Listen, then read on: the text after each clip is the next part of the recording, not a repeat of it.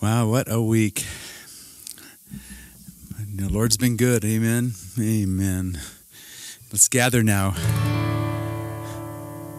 A song came to me that I used to sing years and years ago, but it's so appropriate for what we're going through right now. It's called Meet Us Here.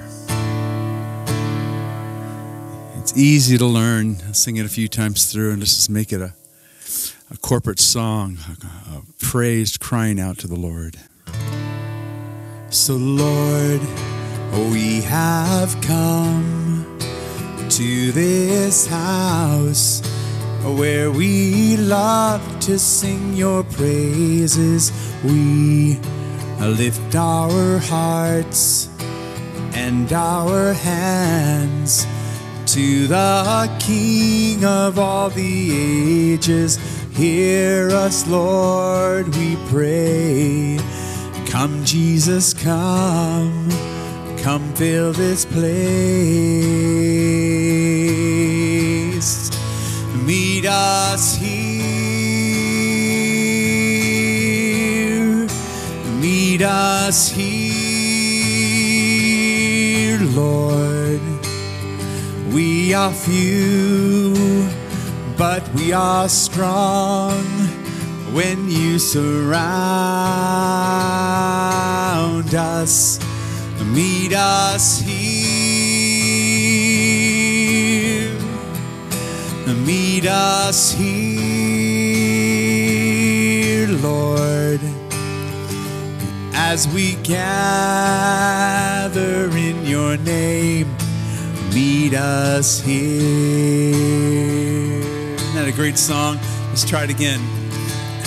Lord, we have come to this house where we love to sing your praises. We lift our hearts and our hands to the King of all the ages. Hear us, Lord, we pray. Come, Jesus, come. Come fill this place. Meet us here. Meet us here, Lord. We are few, but we are strong when you surround us. Meet us here. Meet us here, Lord, as we gather in your name. Meet us here. Now that we know it, let's really sing it out and invite the Lord to come where we are in our homes this morning. Come on, here we go. Lord, we have come to this house where we love to sing your praises. We lift our hearts and our hands to the King of all the ages. Hear us, Lord, we pray. Come, Jesus, come. Come fill this place. Meet us here. Meet us here, Lord. We are few, but we are strong when you surround us. Meet us here. Meet us here, Lord, as we gather in your name. Meet us here. Sing, meet us here. Meet us here.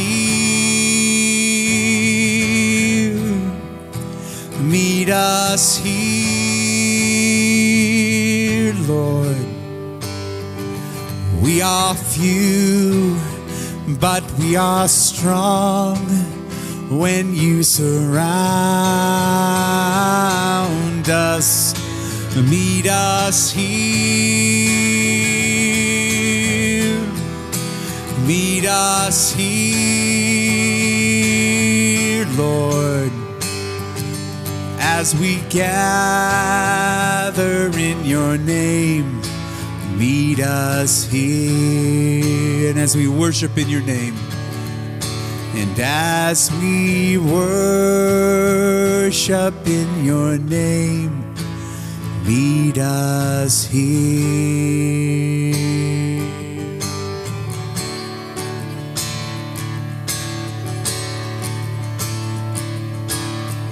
Who am I that the highest King would welcome me?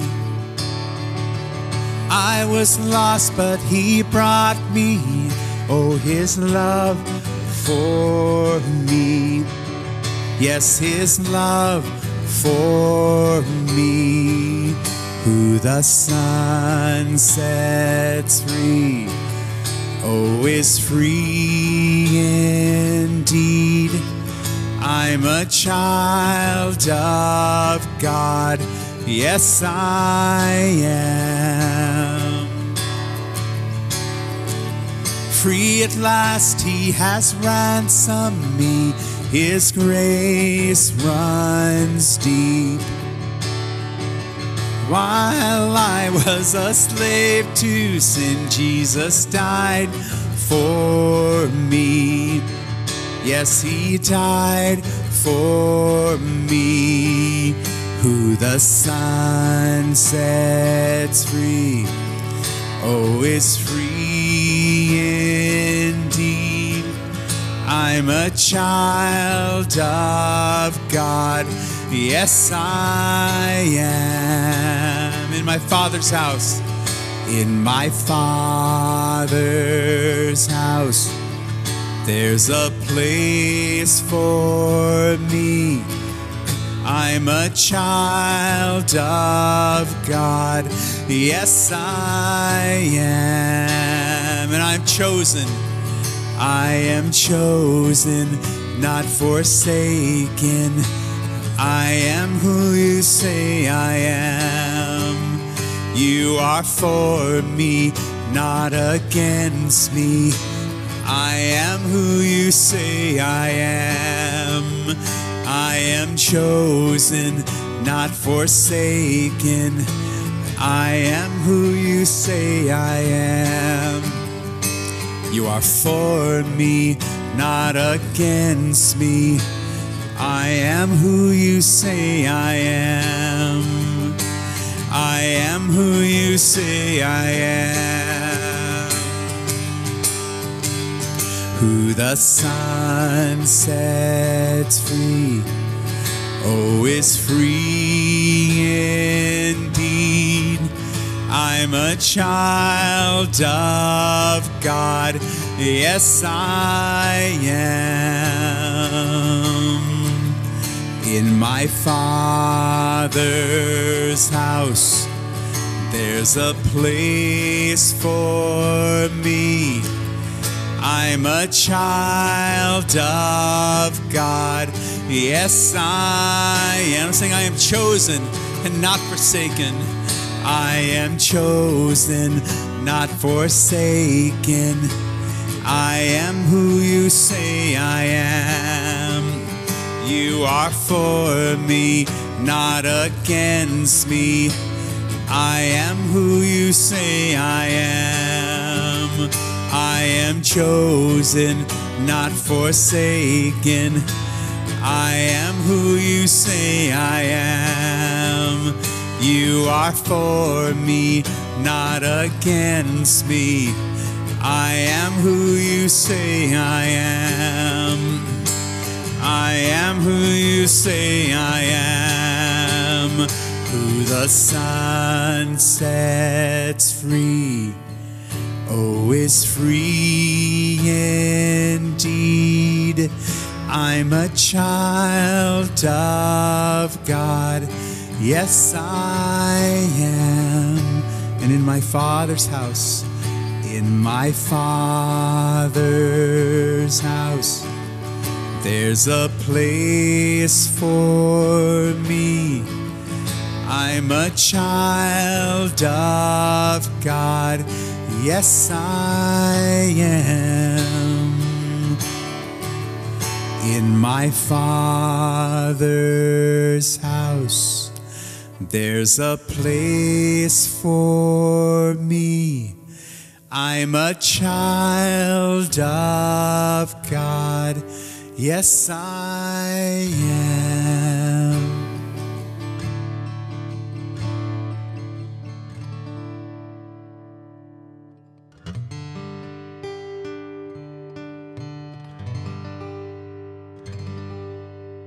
You are beautiful beyond description, too marvelous for words, too wonderful for comprehension, like nothing ever seen or heard. Who could grasp your infinite wisdom? Who can fathom the depths of your love? You are beautiful beyond description, majesty enthroned above. I stand in awe of you. I stand in awe of you. Holy God, to whom all praise is due, I stand in awe of you. Express yourself to the Lord. Use your hands, not only your voice. Stand before Him in awe. You are beautiful beyond description, and too marvelous for words, too marvelous for words. You're so wonderful, Lord.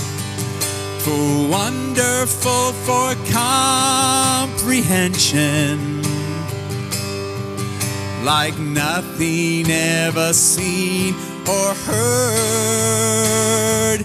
Who can grasp your infinite wisdom? Who can fathom the depths of your love? You are beautiful beyond description, majesty enthroned above. And I stand in awe of you. I stand in awe of you. Holy God, to whom all praise is due, I stand in awe of you. And we stand in awe of you. We stand in awe of you. Holy God, to whom all praise is due, we stand in awe of you. Holy God, to whom all praise is due, we stand in awe of you.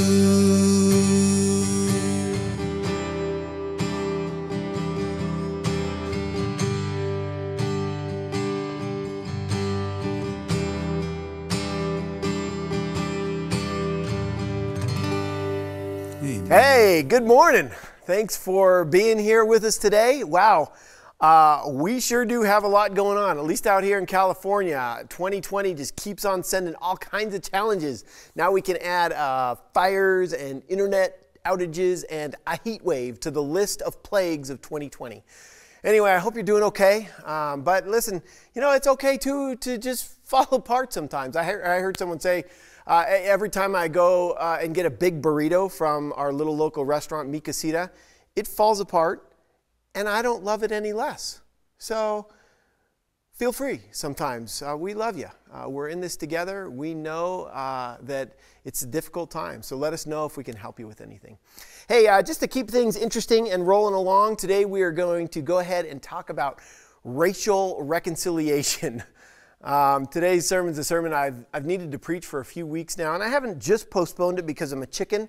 That's one reason, but I've held off because this was such a hot button even just a few weeks ago that I'm not sure the scriptures would have been heard over the news cycle. You know what I mean?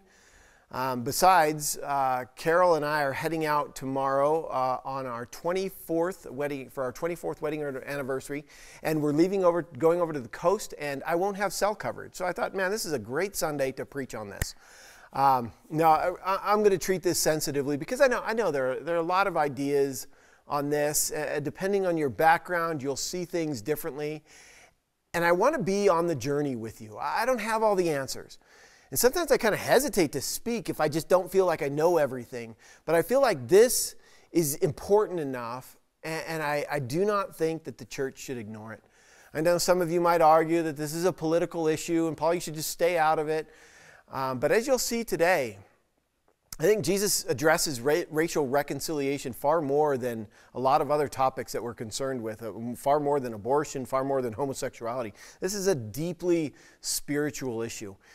In fact, Jesus, I think you'll see it today, he was kind of a pot stirrer on this. And although he is a big source of courage for me to speak boldly today, I'm not just trying to stir the pot. I'm really trying to help us think through this Christianly, to just have a biblical perspective. So, to start us off today, we're going to go back to some old friends of ours. You remember a couple of weeks ago I told you about the Assyrians and the story of Jonah. The Assyrians were a pretty rough crowd. Remember, I told you they were really skilled warriors. They were incredibly brutal. Remember the skinning people alive and the big stacks of heads? I briefly mentioned that there was a point when Assyria set their sights on Israel and actually sent their army in to conquer the northern kingdom of Israel. The northern kingdom had its capital in a little hilltop city called Samaria. It's about 75 miles north of Jerusalem. So in 722, the Assyrians send their army and totally demolished the northern kingdom. And as I told you when we were talking about Jonah, Assyria took people captives. So 2 Kings 17:6, you don't have to turn there, says in the 9th year of Hoshea, the king of Assyria captured Samaria. And he carried the Israelites away to Assyria. So the Assyrians didn't take everyone, but huge portions of the population were deported to Assyria. So it left Samaria, the capital city, pretty much empty, except for just a few remaining Jews.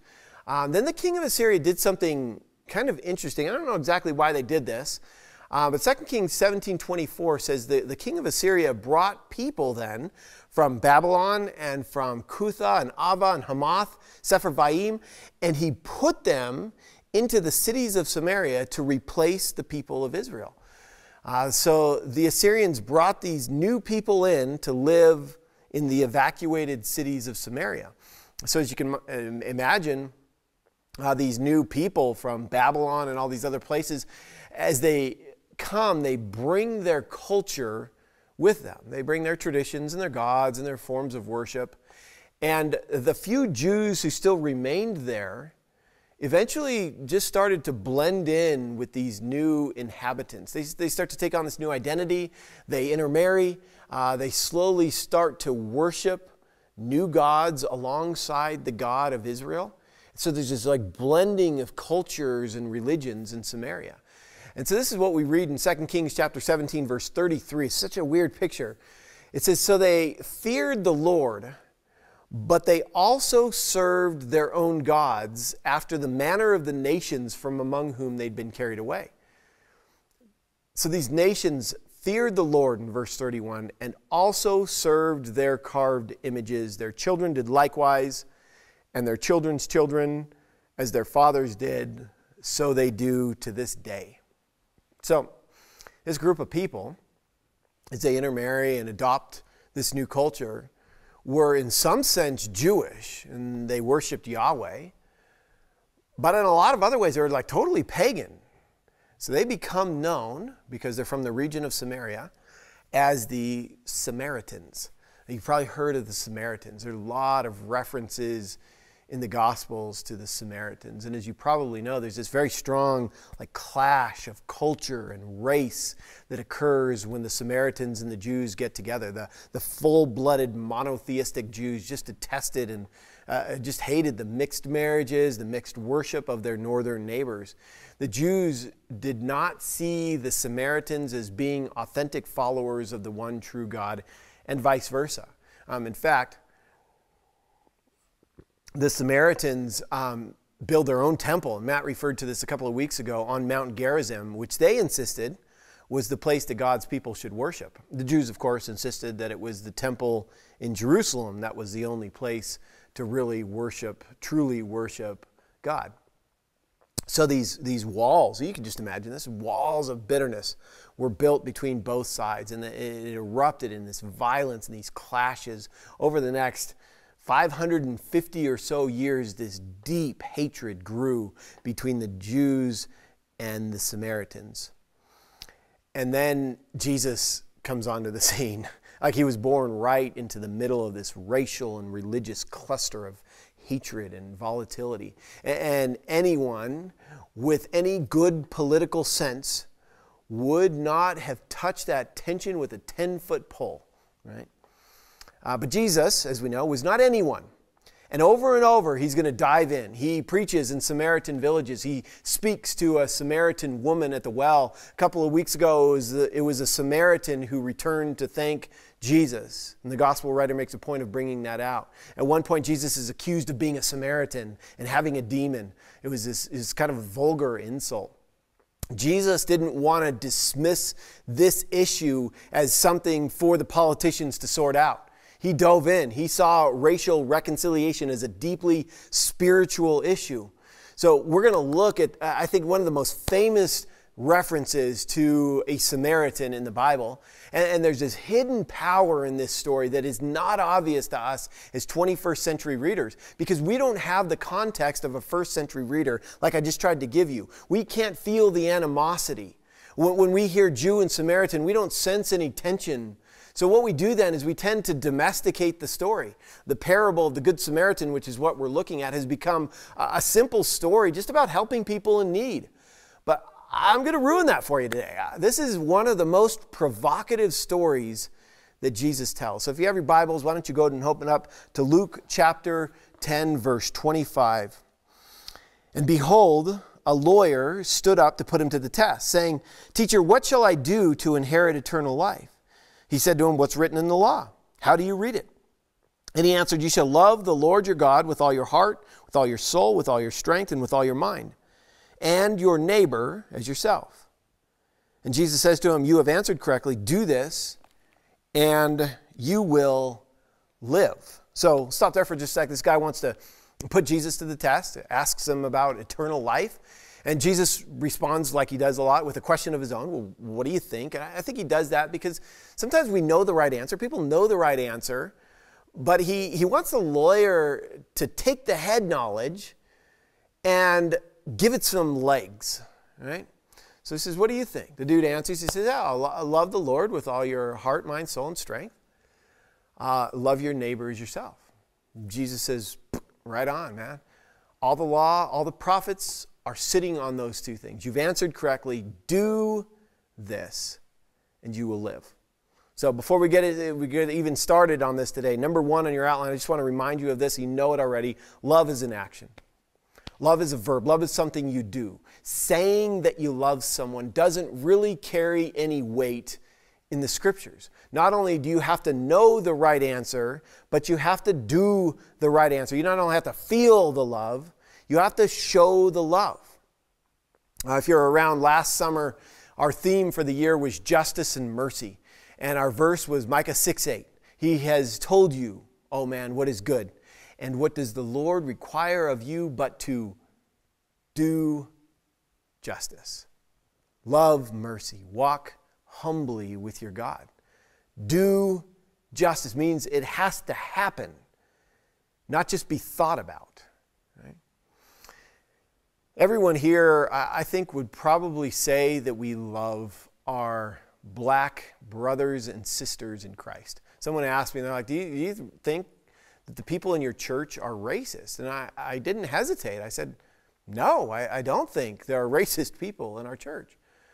So then a little while later, somebody else asked me a question, so what is your church then doing about racial injustice? I said, honestly, I think we're just trying to wrap our heads around the problem. And then she said, and maybe you've heard this, she says, well, it isn't enough for the church to not be racist. At this moment in history, the church needs to be anti-racist. What she's saying is that it was not enough for us to love people of color if we weren't going to do anything about it. Love is a verb. We're about to see that the lawyer may have the vertical dimension down, like love the Lord with all your heart, mind, soul, and strength. Think about the vertical beam of the cross. Maybe the lawyer does okay with his love for the Lord, but there is also this necessary horizontal beam that is more difficult. Love your neighbor as yourself. And this is what Jesus is going to camp out on. Both the vertical and the horizontal beams are necessary for the cross. If you just have the vertical beam, you just have, I don't know, like a stick, you know. So love your neighbor as yourself. An easy way maybe to think about this is to ask yourself the question, like, if I were in their shoes, how would I want people to love me? How would I want to be loved? Listen, without loving your neighbor as yourself, you do not have a complete cross. So therefore, we do not have a complete gospel. I told you I was reading this book by John Perkins called One Blood, Parting Words to the Church. And he says at one point, he says, the problem with the gospel is that there is a gaping hole. We have preached a gospel that leaves us believing that we can be reconciled to God, but not be reconciled to our Christian brothers and sisters who don't look like us. I'll just say it bluntly. Number 2 on your outline. You cannot love God if you do not love people as you love yourself. It's just a scriptural truth. 1 John 4:20, if anyone says, I love God and hates his brother, he's a liar. That's what scriptures say. For he who does not love his brother whom he has seen cannot love God whom he has not seen. If we miss this, man, we miss the gospel. In some places in the scriptures, it's almost as if loving God is done like through loving your neighbor. That's the way we love God. We may have the vertical beam. We may love God. But if we shut down when it comes to people, we're missing out. We're missing it. So the lawyer continues. Pick up in verse 29. But he, desiring to justify himself, said to Jesus, and who is my neighbor? This is the question. Who is my neighbor that Jesus is going to answer? So Jesus replies, and he tells the story. A man was going from Jerusalem to Jericho, and he fell among robbers who stripped him, beat him, departed, leaving him half dead. Now by chance a priest was going down that road, and when he saw him, he passed on the other side. So likewise a Levite, when he came to the place and saw him, passed on the other side. I'm going to stop there for just a second. Let me show you something. You may have heard this before. What's the third thing I'm going to say? So, for example, when I say Father, Son, and Holy Spirit, Larry, Mo, and good. You're doing good. I can hear you from here. The good, the bad, and the ugly. Good. 2 things that evoke a third. So let me try this one on you. A priest, a Levite, and we don't have a context for that. But historians tell us that saying a priest and a Levite in front of a first century Jewish audience would have evoked a third, an Israelite. Ezra chapter 10, verse 5, the leading priest, Levite, and Israelites. Nehemiah 11:3, in the towns of Judah, all lived on their property in their towns, the priests, the Levites, and the Israelites. So there was this expectation that the first century Jewish audience would have had of what Jesus was going to say next. Oh, a priest walked by. Oh, a Levite walked by. Well, then at least a good Jewish person, a good Israelite would have stopped to help. But if you know the parable, you know that's not the story that Jesus tells. One commentator wrote, he said, Jesus is telling a parable, and parables never go the way you expect. Instead of the anticipated Israelite, the person who stops to help is a Samaritan. He says in modern terms, it would have been like going from Larry and Moe to Osama bin Laden, which probably would have sounded like an overstatement to us if we just hadn't spent all that time looking at 550 years of animosity and hatred between Jews and Samaritans. See, because Jesus isn't interested in coming into this story and just meeting our expectations so he can keep us comfortable. He wasn't there as a politician to say what we wanted to hear. Honestly, I don't think we would have even liked Jesus if he came into our church on Sunday, because we don't like to be challenged like that. I don't. It's just awkward. But number 3, Jesus came in to interrupt the status quo. He comes in, he wants to shake us loose. He wants to redefine our entire view of the world, our worldview. He could have told the story with a Samaritan victim and a Jewish helper. That's the way they would have expected it, but he reverses the whole thing. You know, as I wrote this sermon, I thought, man, a sermon on racial injustice right now, after everything that's going on with all the strong opinions just flying, it's going to make people uncomfortable. And then I got to this point and I thought, well, at least I'm in good company. Jesus, he insisted that people be uncomfortable because otherwise it means that we're stuck. And I don't want to be stuck. So when all this stuff started, we started seeing the news cycles, I made a deliberate decision to challenge myself to simply listen to what people were saying. Not just my people, but my black brothers and sisters in faith, pastors, speakers at Christian conferences. These weren't just YouTube personalities or rioters or instigators. These were solid, long-time Christian men and women who I had previously looked up to and listened to. People that had the same theological training, more theological training than I've had.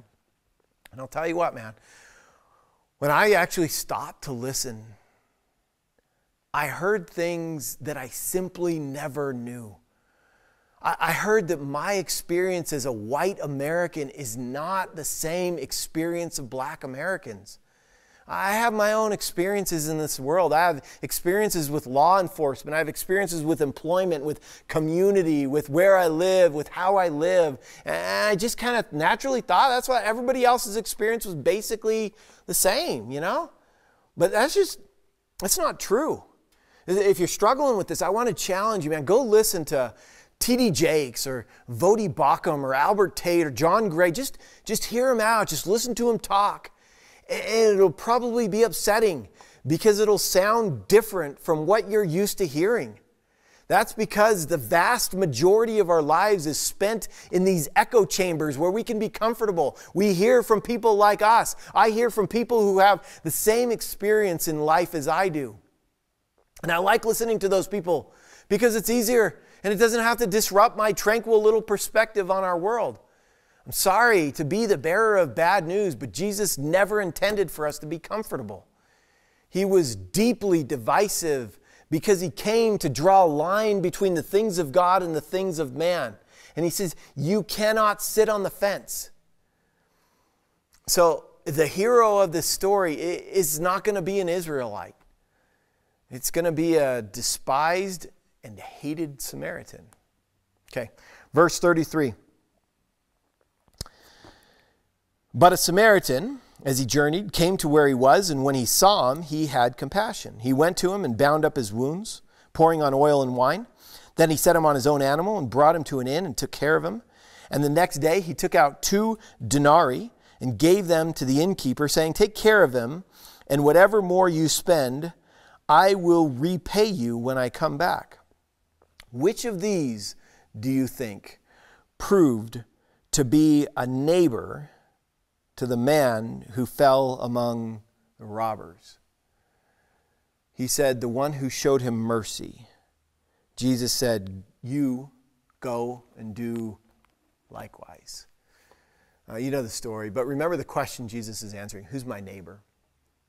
Who proved to be the neighbor to the man who fell among the robbers? It was the one who showed him mercy. It was the Samaritan.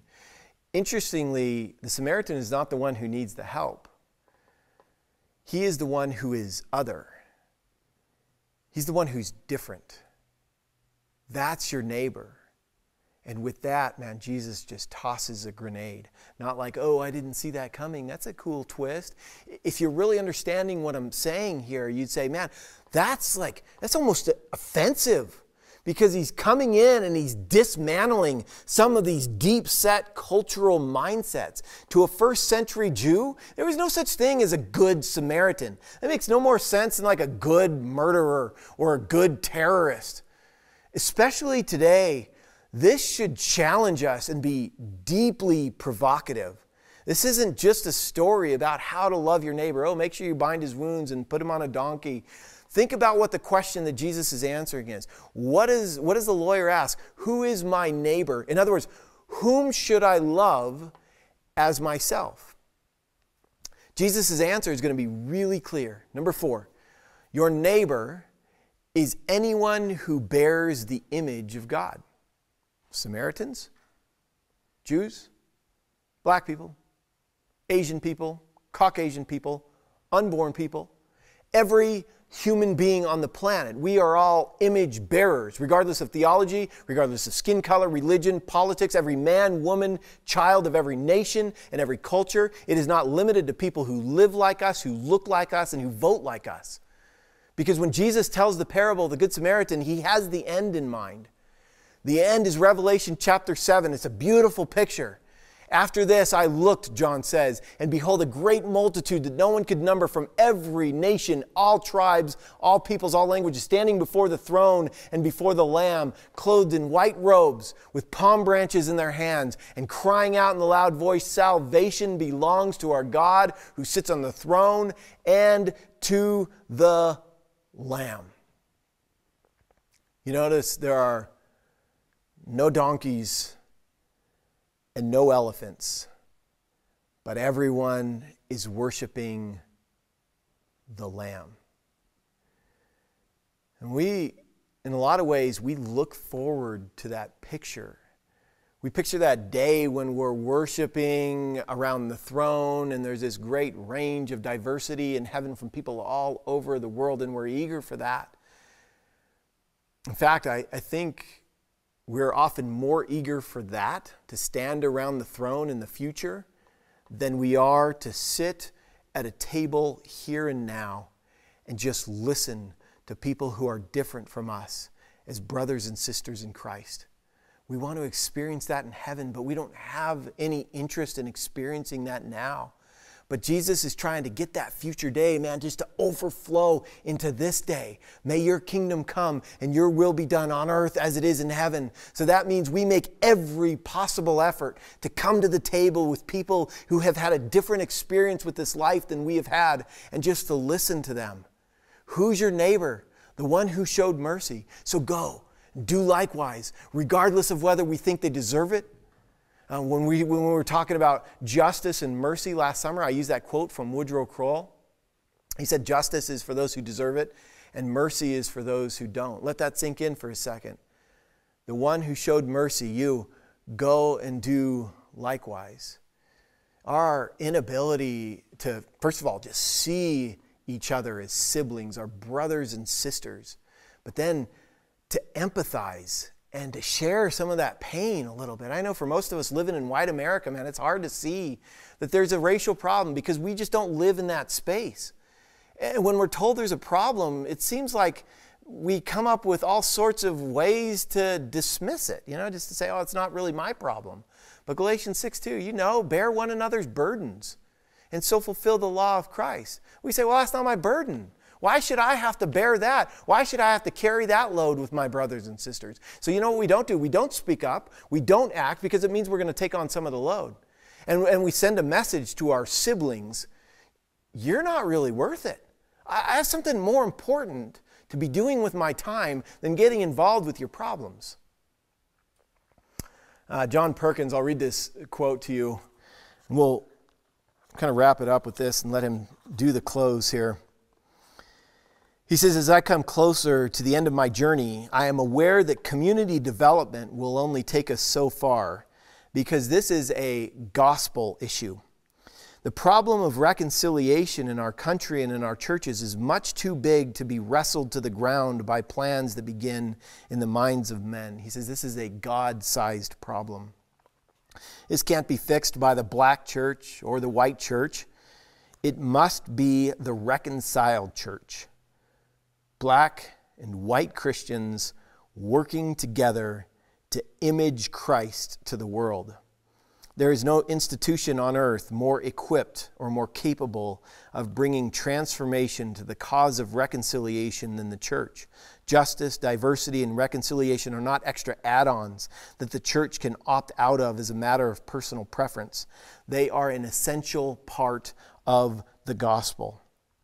We have only to look at the signs of the times to realize that the church may not have long to get this right. We may not have much time left to offer the world a glimpse of the unity that will point the eyes of the watching world to the power of our great God. Amen? Yes, there is an urgency. Time is running out for all of us.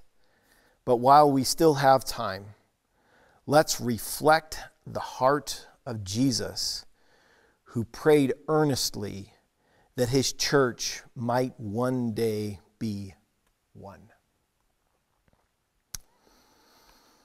Let me let that sink in and speak for itself. I put it on your sermon notes if you're interested in looking at that book, John Perkins, One Blood. So when Jesus goes into the upper room in John chapter 17, he prays a prayer. It's called the high priestly prayer. And one of the parts of the prayer, you may know this, he says, the glory that you have given me, I have given to them. That's speaking to God the Father has given to the Son. The glory that you have given to me, I have given to them, that they may be one, even as we are one. I in them and you in me, that they may become perfectly one, so that the world may know that you sent me and you love them, even as you have loved me. And so my prayer today that I want to close with is just a prayer of unity, a prayer that we would be brought together because of the love of Jesus Christ.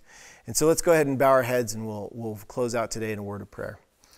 God, I just love the prayer that we would be one, because you knew this would be a struggle for us. You knew there would be times when we tended to be divided and to go our separate ways, God, but you have called us into the perfect unity that you have with the Father. You have said, I pray that for my church, for my people to be one, just as we are one. So God, I pray right now over the church. I pray for a spirit of humility and reconciliation. I pray over a spirit of being desirous of bearing one another's burdens, that we would look forward to the opportunity when we can help carry the load for our brothers and sisters in Christ. So God, we are looking forward to that day, that future day, when we stand around the throne and we worship with every tribe, every tongue, every nation. So God, help that future day to overflow into today, that we would seek to come together and be unified with our brothers and sisters in Christ. Thank you for this time together. We love you. We pray this through your Son, Jesus Christ. Amen.